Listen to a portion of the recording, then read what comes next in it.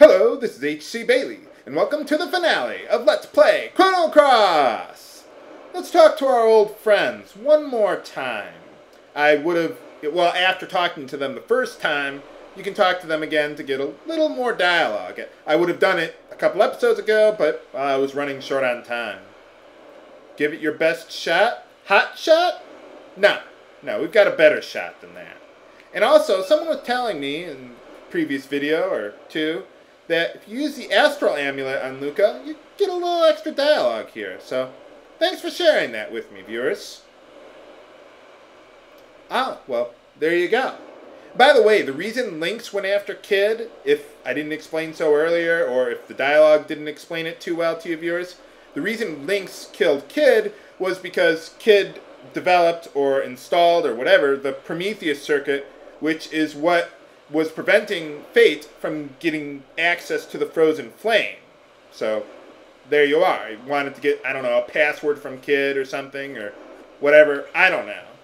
But anyway, let's use the time egg here. To the darkness beyond time. This is it. Let's go. Let's save Schala. Save the world. Well, gee, you think? Can we go now? Oh, no, not yet. Yeah, we're going to talk a little more to keep her waiting. Yeah, she's been waiting a long time for you, Serge. It's over 9,000! I'm sorry, viewers. I couldn't help myself there. Yeah. Kind of interesting that they would give Kid that quote instead of Guile, huh? Let's show Lavos what we're made of!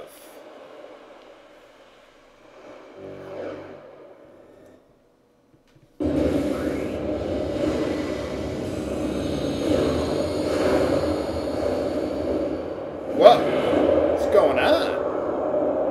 Well, where's the final boss music? Well, there's Schala. She's got blonde hair now, apparently. I guess the hair dye wore off. Well, really, the Dragon God was the final boss, viewers. This is more like a puzzle boss, or, you know, an ending boss. Kind of like Sephiroth and Tights in Final Fantasy VII. So first things first, I want to build up my element power just a little bit. Because you don't want to fight this guy normally, like you might in, well, any other final boss, really. We want to use the Chrono Cross on this guy. He has a tendency to use green elements, but let's not worry about that. Now, we have to use the elements in a certain order and then play the Chrono Cross. The order that I have listed here. Remember what they were saying? You have to play these musical tones to activate the Chrono Cross, and the order in which you do it was given to us a few times in Terra Tower. So let's do that now. Let's see, yellow, red, green, blue, black, white. And I should be able to do this before the Time Devourer can get another move in. Let's see. There we go. Eagle Eye. I don't even care about the buffs at all. As long as I got a minute here. By the way, I got the sunglasses in the last episode. The way those work is, it's like the Prism specs in Chrono Trigger. It boosts your damage output by some amount or whatever, and then, well, that's pretty much it. It's pretty good. It's a lot of extra damage. Interestingly enough, you cannot equip the sunglasses and the moon glasses at the same time. It's like its own equipment type, so nice to put that little detail in there. And also, I forged a whole bunch of extra rainbow equipment for later, so I listed it in the video description there. Hopefully I can remember that, and there we go. Okay, so we've got the element field set up there, or well, the Chrono Cross element field. So let's use the Chrono Cross now. There is no Schala, only Zool. Or maybe there is.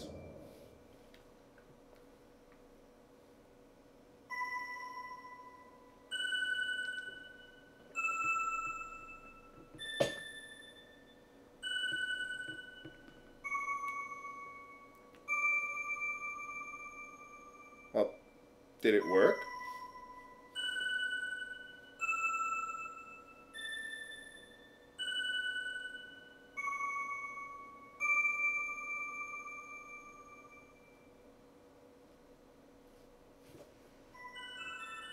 Yay!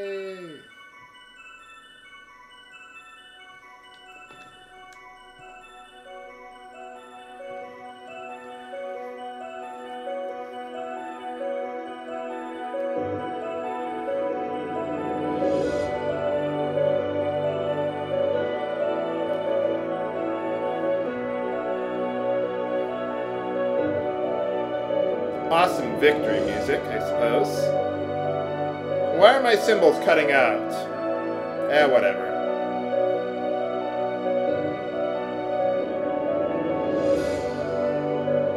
So is this the last time that we'll see Lavos? I think so. I mean, they're not making another Chrono game.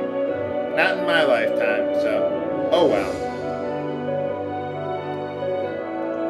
Great job, Serge. You defeated Lavos and freed Schala. Now you got your own mail-order bride, I guess. Do they really have mail-order brides in real life? Really, viewers? I find that hard to believe. That's like something they just say in TV shows, right? And that's not real or anything, right? Really, game? Well, anyway, we freed Schala. Yay!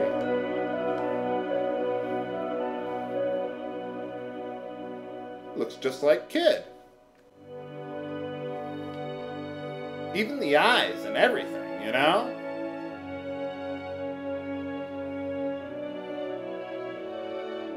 Excellent music here. Or even for the whole game, really, but yeah.